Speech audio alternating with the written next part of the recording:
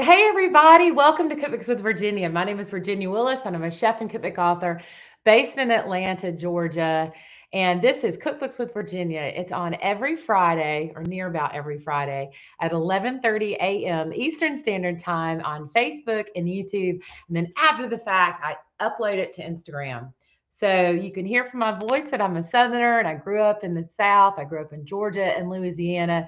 And you know that we are famous for Southern food, Southern cooking, and Southern hospitality. Well, I have truly one of my favorite people on this whole entire planet here today. It's Rebecca Lang, and she has written this incredible new book called Y'all Come Over. Charming your guests with new recipes, heirloom treasures, and true Southern hospitality. Y'all are going to love this book. If you haven't met Rebecca yet, you're going to love Rebecca. We've got some great tips and techniques, and we're going to talk all about how to make entertaining easy, because I think that we've gotten a little out of practice all this COVID mess. So let's bring Rebecca in and say hello. So now we've doubled the Southern accent. Now it's even twice. So if it takes 30 minutes, does that mean it really takes 60 minutes? Probably, yeah. So yeah, get comfortable. Because I know I heard myself say something yesterday on tape, and I was like, "Oh my gosh, I really." You don't think about it until you hear it, though. Rebecca, you can't really even hear it. Like other people can hear it, but when people are like, well, "Your accent is so strong," I'm like, "Is it really?" And they're like, "Yeah, it really is." Yeah. Yeah. You want to hear a strong accent? We can introduce them to people with a strong accent, can't we? We could. That would be super fun. That's a whole other episode. That is a whole other episode. Well, I love you to pieces, and I've known you forever, and we're both Natalie Dupree chickens, and just truly just love you to pieces. But please tell folks that are watching a little bit about yourself and how we are here today. So I grew up, just like Virginia, I grew up in Georgia, and I grew up in a town called McRae, Georgia, which is in South Georgia. A little bit more south than you, Virginia, slightly. And I love to eat, love to cook. I learned from my grandmothers who both were in the kitchen all the time, never using a recipe. But my grandmother we called Tom, my mom's grandmother, had Natalie Dupree on TV all the time. So Natalie Dupree was like this close to Jesus. And I stayed in the kitchen because I love to eat, and cooking was a means to an end. And I went to the University of Georgia to major in journalism because I knew I wanted to write about food, go dogs. And I called Natalie Dupree, which is a whole story we won't get down the road to, but I wanted to do what Natalie does. And nobody at Georgia really had an answer for me of how to do that. So back when there were landlines and phones connected to the wall, I called 411. Do you remember 411, Virginia? I called. I remember the 411 with your cane, yeah. Yes. And I said I would like to, be connected to Natalie Dupree, and they connected me to Natalie Dupree. And I was a college kid in Athens. I didn't know Natalie from Adam except on the TV, which of course means I knew her. Yeah. And Natalie answered the phone, and it scares me to death to think if that one day I remember sitting on the carpet in my apartment making that phone call. If I'd never made that phone call, I swear, well, first I would have never met you. I would be working in a cubicle somewhere, not doing anything passionately that I love to do. And Natalie took me under her wing and held me tight and told me, to go. I worked for her for about a year, go on to culinary school, learn your stuff, and then get to work. And so after that, I went to work as a cookbook editor and then started writing cookbooks not long afterwards. But all right, so show them. Let's do a double duty with this. Okay, so do you know where the title came from? This is awesome. So friends of mine and I were sitting around the table. This was when we first started thinking of this. And couldn't think of the title. Well, we were drinking wine, of course, during this whole conversation. And we were like, well, if I called you, what would I say? I would say, well, y'all come over. Anytime I invite you over. So that's where the title came from, because it really is what I would say. I mean, that's what I say. No, that would be completely it. So we've got some folks here with us already. We've got Terry Grooms. Hey, Terry, how's it going? And sweet Wendy. Hey, Wendy. Oh my gosh, I hope you and Bruce are well. And then Beverly is here. She's a friend of Mama. So Beverly, Mama's going to have to catch it later. She's really sad, but we're glad you're here. And Rebecca, we already have a question. So I'm going to ask a question because this is all about y'all. This is all about entertaining tips. So welcome, Rebecca. What should you always have in your pantry or freezer to be ready for drop-in guests? Okay, that's a super good question. Because now that COVID hopefully is letting us gather a little bit more, the things I keep on hand all the time are really good jams and jellies, but I don't keep just sweet. I always have spicy. Like I talk about pepper jelly. Crystal Leach, who you know too, makes the world's finest pepper jelly. Like the best on the planet. Right. I mean, it's so good. Yeah. But I usually keep 2 or 3 really good cheeses that have long shelf lives in the fridge. Because if you put a jam and a really good cheese and a nice cracker, I mean, it takes 5 seconds. I also always keep in the freezer little things like in the book, I have key lime tartlets, but I also keep right now in the fridge, I have the tartlet shells that I make and freeze. And if somebody pops over, I can just put a little lemon curd in those shells and call it a day. I don't have to make the filling that's in the book if it's in a hurry. No, sure. That's so and always something salty like olives. I always have cheese straws, even just purchased cheese straws that are good. Yeah. If you put out a spread of enough different little things, nobody's ever going to guess that took you 7 minutes to literally scoop it out. No, it's true. And I think I remember this like 10,000 years ago from like working with Martha Stewart. You know, even Martha with her millions of L's, the hors d'oeuvre book, she kind of created this scenario like you don't have to buy everything. You can, and of course we know that plenty of Martha's recipes are laborious and hard to find ingredients. But she also was like, have good store-bought nuts, have good store-bought crackers. Like, I think that's important. I'm like sitting here still impressed that you said that you made your own little tartlet shells because right? I mean, it's like, but good for you for doing it.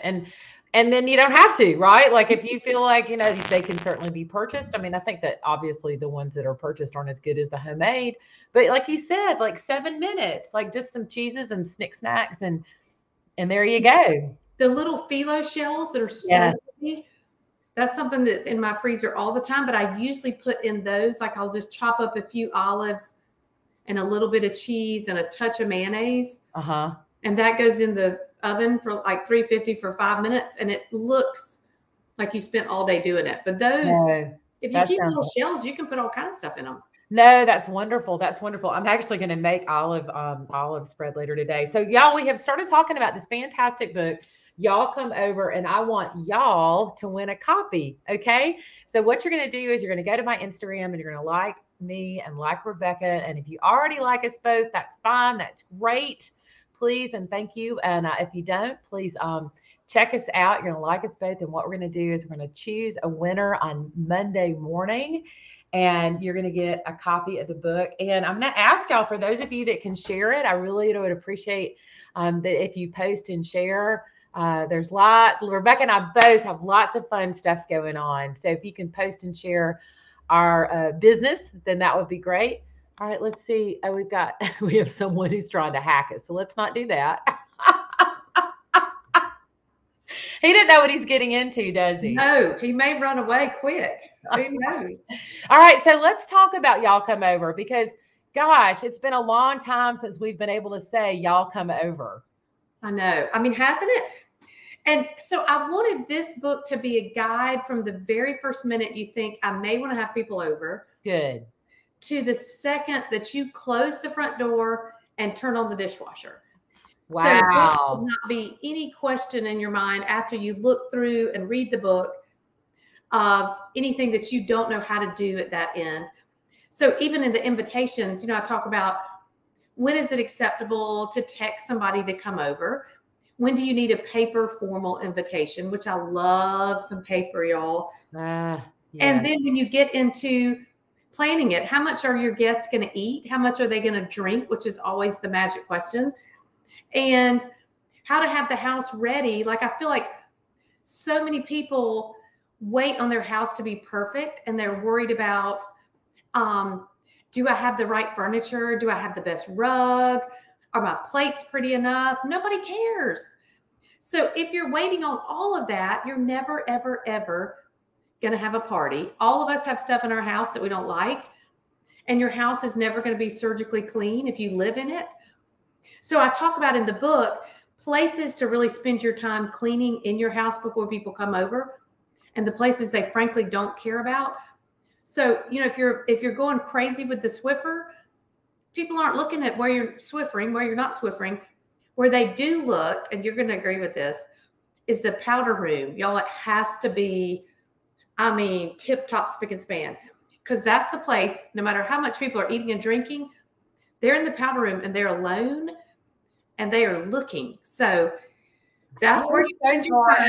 I love this. I love this so much. And it is so entirely truthful. I mean, it is accurate. It is real. It is truthful. And how many times have you been to a party and you've been like the food is fabulous, but you're like, oh my, you know. So many times. Yeah. If people are judging you, they are judging. I'm pointing because my bathroom is that way. If they are judging you, they are judging you in your bathroom. They're not judging your food or your sofa or anything else. It's the bathroom. So that has to be really good. Soap is like a place, you know, if you can get $10 soap, get $10 soap. Like, get the good soap, put out what I have here. These are my favorite things to have in the powder room. They're like, especially now, now. Because right now, nobody wants to share a towel. Nope. But make sure you think through the little things that happen. That sounded terrible in the bathroom. But yeah, look after the bathroom. And then that's the first place to start thinking about when having a party. Rebecca, I love that. And that's the whole thing. It's like real life tips, like real life practical, you know, because I do think too, and you and I are both aware of it, is everything just looks so perfect on Instagram. Everything looks so perfect on Facebook. And we all know that that's taken like, you know, a dozen people a half a day sometimes to make that photograph look like that. And a lot of money and at the same time. Yeah. And it's style over substance. And this, y'all come over, is some real substance. Well, sweet Wendy is asking, and I'm going to go ahead and take advantage of this. This would make a great holiday gift. Is Rebecca signing books anywhere soon? That's an awesome question, Wendy. So I've been signing in 3 different states in the last several weeks.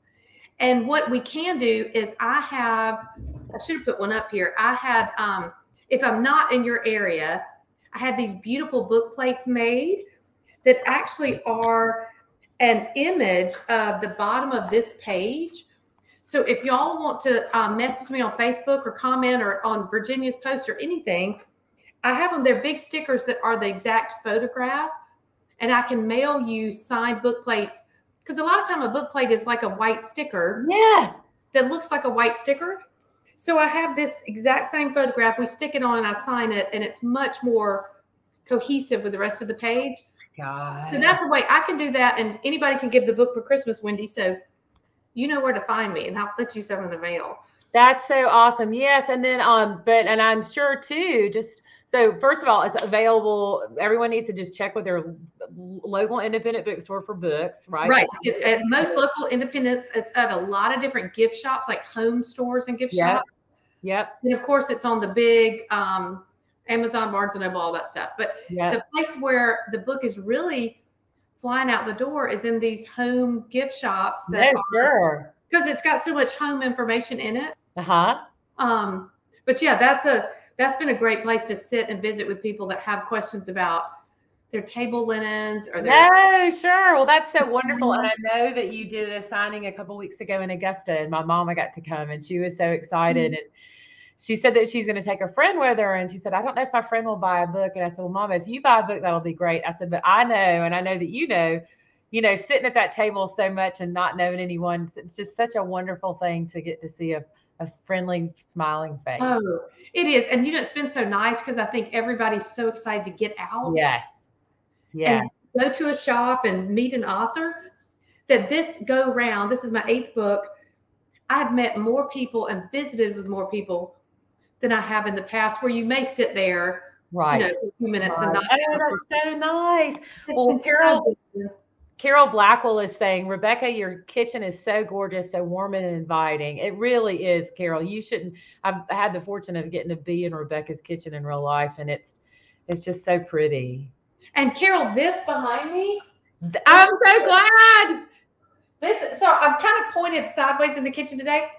This is the famed biscuit counter. So this counter is 2 inches lower than this counter. So I can roll, and it's marble, so it stays cold. But a rolling pin for an average sized person on a high counter is you just don't have quite the leverage. So that's like the best place in the kitchen. But I turned it around so y'all could see some of our festive little stuff. And these are gingerbread houses that the children made, gosh, when they were 4 years old. And I keep them all year, like sealed up. That was kind of melting, but that's where they came from. But you'll see them back there. So, oh my God, that's so cute. I know. I think that when you told me that you were putting in a biscuit countertop, I was fully equal parts like in awe and then like consumed with full jealousy. I'm just going to tell you, it was like part of me is like, oh my God, she is so awesome, and the other part of me is like, Okay, so below the microwave here is a drawer that I learned when you let me come hang out in the Martha Stewart kitchen for a few days. It's like this deep, and it's filled with parchment sheets. And it's like my dream drawer, because a flat parchment sheet everybody should have in their kitchen in some place. Even if you have to kick out sheet pans, put in. Yeah. No, those are wonderful. Those are wonderful. All right. Well, let's talk. I knew this was going to happen too. So let's talk a little bit about y'all, the recipes. So Rebecca has tons of incredible tips and techniques.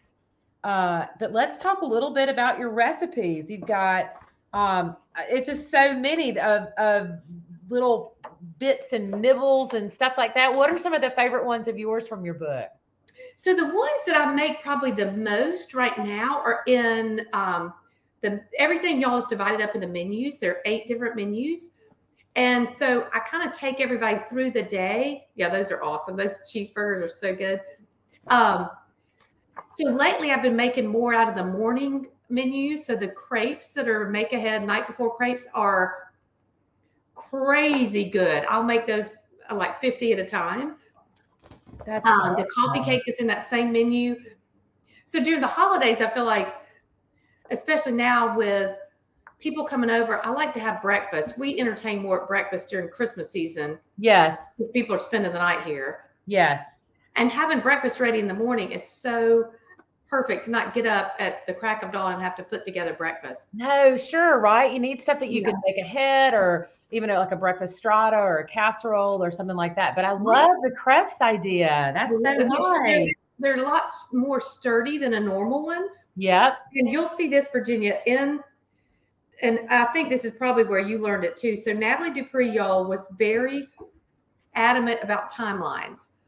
So when you start to have a party, if you write a timeline of exactly when you want to do things, you're not that woman that opens the door with a towel on your head and a bathrobe. And so in every single menu, I have a timeline on the menu page. And I even tell you things, this part down here, I even tell you things like when to turn on the dishwasher beforehand, when to take out the trash, because it needs to go out before people come over. Yes. So any of those things that you don't really think about beforehand, if you follow my timeline, you are the happy, wonderful, relaxed person that opens the door. Oh, and it's so important. It is so important. I think that that's part of it. I mean, I think that people get so stressed out. And the thing is that when you're entertaining, if the host is stressed out, no one can have a good time. I don't care how clean your bathroom is, and I don't care how good your food is. Right. That's exactly true. And I feel like too, when the host or hostess is stressed, then I want to make you feel not stressed if I'm at your house. And I would say, let me come help you do this and this, which may make the stress worse. And we're big, Kevin and I both feel this way. If you're over here, you will not wash a dish. I don't want you to come to my house and have to clean up. You clean up enough at your house. So when dinner or the party or whatever time of day we're entertaining is over, you go home and relax. You don't come in the kitchen and help clean up. We never, ever clean in front of you, so you don't feel like you have to say, can I help you load the dishwasher? No, I understand. I have to admit, I'm not always like that, but usually when I don't do that, it's like family supper. It's not a party. Oh, totally. If you're related to me, you can load the dishwasher. Yeah, if you're related. Yeah, but no. No, but I understand, and that does make sense, because then also if someone says, here, let me help you, that means that they've noticed that you're stressed. And then that, like you said, it makes people more stressed. Well, the photography also just really just so incredible. Oh, so pretty. And Virginia, I don't know if you saw the page. Y'all, I'm really proud of my sweet girl, Adair. But Adair is listed on the copyright page as an illustrator because she illustrated this page. We talk about having a table ready for children. And if you see on the side with the hearts, Adair did all the hearts. That's page 83.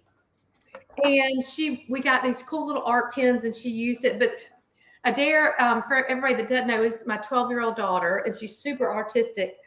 But so she illustrated this page. And also we talk about how kids, once they're able to write, I have a lot of information on thank you notes, which are super important. But Adair wrote a thank you note to one of my friends that gave her a gift. And I think it's a big deal that children learn to write thank you notes. You know, their moms write their thank you notes.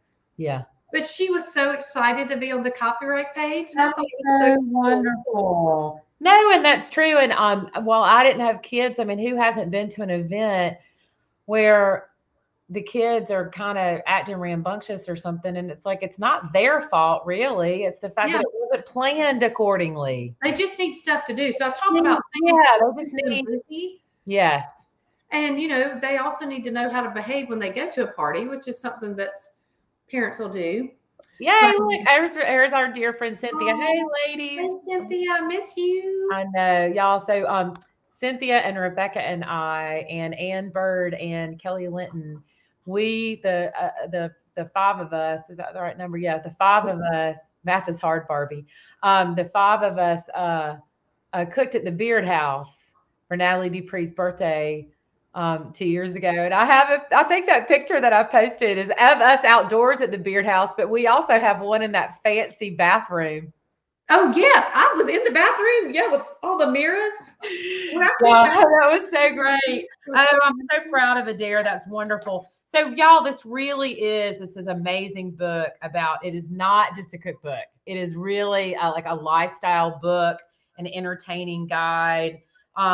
Rebecca, I love you even more for having a funeral menu. You are so smart.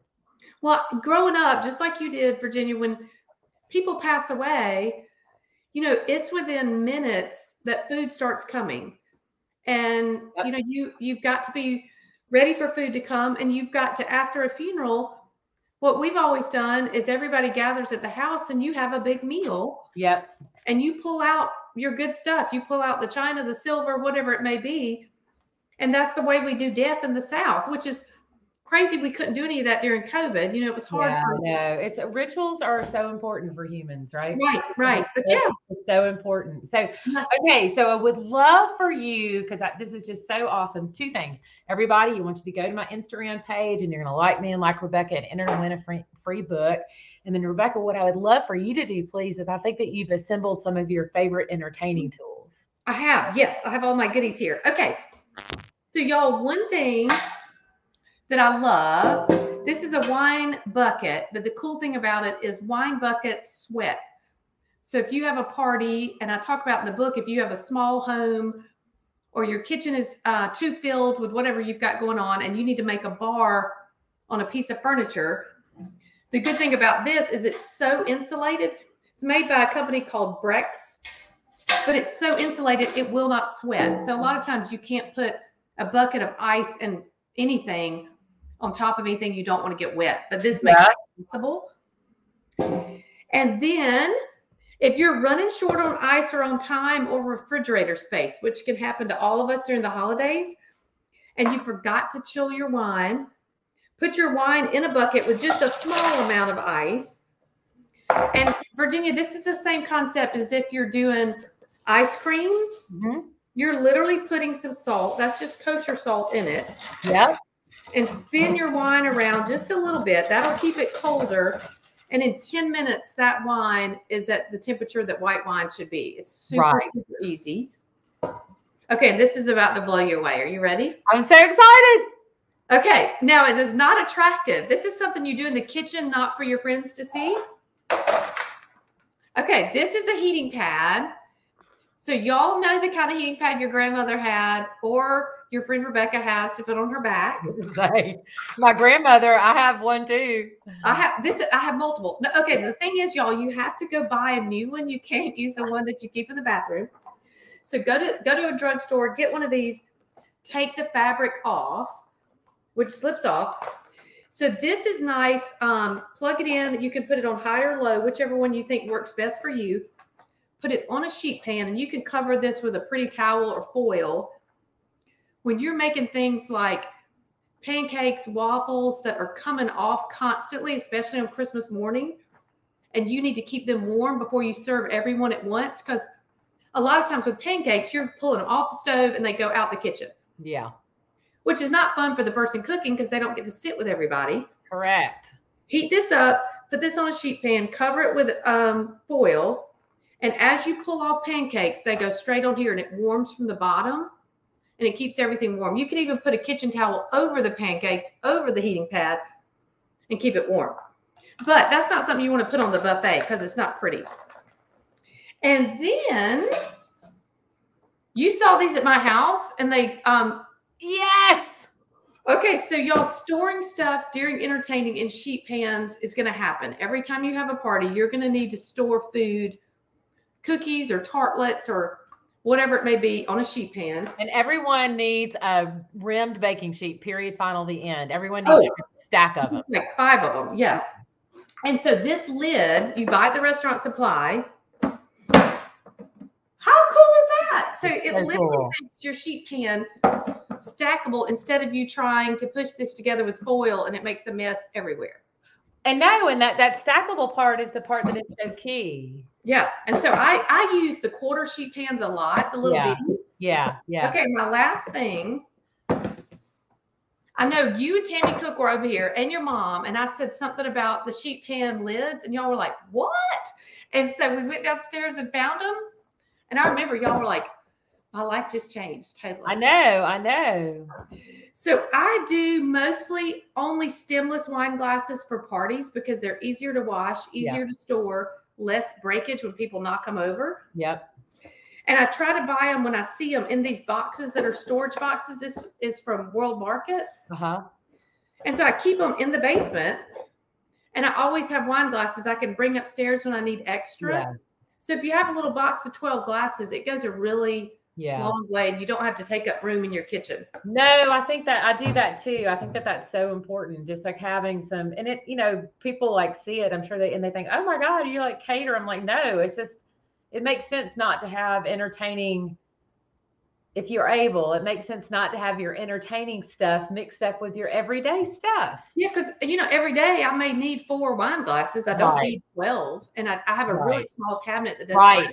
But yeah, so this, anytime you can get something in a box to store away that's ready for it, it makes entertaining easier. No, sure. That is so good. Okay, so the heating pad on the baking sheet for the pancakes and waffles, absolute genius. Absolutely. Isn't that crazy? That is so smart. And I love that, because you're exactly right. It's so nice to have something like that during the holidays, but you're right. Someone's there being a short order cook. And by the time all the pancakes are done, round 1, 2, and 3 are already putting their plate in the sink. And you haven't even eaten yet. Either that or had to eat standing up, cooking pancakes. Right. So that process alone makes pancakes for entertaining hard, and this makes it doable. Yeah, Cynthia's like Restaurant Depot run VA, that's for sure. Yeah, no, I know. Those lids for the baking sheets are so smart, because stacking is important. Oh yeah. Otherwise, a baking sheet, like if you're doing cookies, baking sheets are impossible if you can't Right. Stack them up. Right. No, that's true. Okay. So we've got the salt and the ice water. We've got the clean your bathroom. We've got a heating pad on. Clean your bathroom is the smartest. Clean your put a heating pad on a baking sheet, lids for baking sheets, and then storable glasses. And if you kind of hit any of those points, I think that you're well on your way to being able to say, y'all come over. I think so too. Just starting with the bathroom, y'all come over. And we can work on those stuff later. Oh my gosh, this is so wonderful. I've done it again. I get so excited. I forget to talk about stuff. So I want y'all to know, if you want more information about Rebecca and where to find her book and to sign up for her social media and all this wonderful stuff, you're going to go to RebeccaLaneCooks.com. And I'm just going to ask you, does anybody have any questions for Rebecca before we leave? And then lastly, Rebecca, I've got a couple of questions for you while we see if it comes in. I wanted to ask you just a couple quick questions. Sour, salty, bitter, sweet, or savory? What's your go-to? I should have been ready for this. I know. Savory. Yeah, that's it too. And then who are some of the folks, like you've been all over in these shops and gift stores and stuff like that. Who was someone else's book that you've seen lately that you thought was kind of cool? You know, Ann Burns' new baking book is crazy cool. I think it's amazing. Dory's new book is, I just made her cookies, which she was on with you not too long ago. Oh, yeah. Her cookies that she slices and bakes in a muffin tin. Isn't that genius? That kind of stuff is like, why did that never occur? So I made those probably 2 weeks ago, and they almost have like a shortbread. Right. They're chocolate chip, but they taste like shortbread with chocolate chip. But because they stay in the muffin tin, they're perfectly round and beautiful. No, I know. That book is that Baking with Dory book I wrote. We were going back and forth with her, and it was like the world rejoices when Dory Greenspan writes a book, because she's just genius about it. But I'm rejoicing when Rebecca Lane writes a book too. So Rebecca, thank you so much for coming on today. It was just this was so fun. I know. It's sad just to see you like this, but I hope to see you in real life soon. And I love you much, and you have a happy holiday. Love you too. Happy holidays. Love to you, Pete. See everybody. Isn't that wonderful? Oh wait, I went the wrong way. You're so. I went the wrong way. I was just going to turn it into the Rebecca Lane Cookbooks with Rebecca Lane. So y'all, thank you so much for watching today. Once again, my cheeks hurt from smiling so much. I want y'all to head out and check out Rebecca Lane's book. Y'all come over. Super important to support cookbook authors if you like to cook. So go to her website, check it out, Rebecca Lane Cooks. It's available Amazon, Walmart, all the big retailers, stuff like that. And then, but don't forget to check out your local independent bookstore. And Rebecca will be more than happy to send you a signed book plate if you go to her website, Rebecca Lane Cooks. Who's up next? I can't remember who's up next. So we'll just let you know next Monday. Thank you so much for watching, and bon appetit, y'all. Bye-bye now.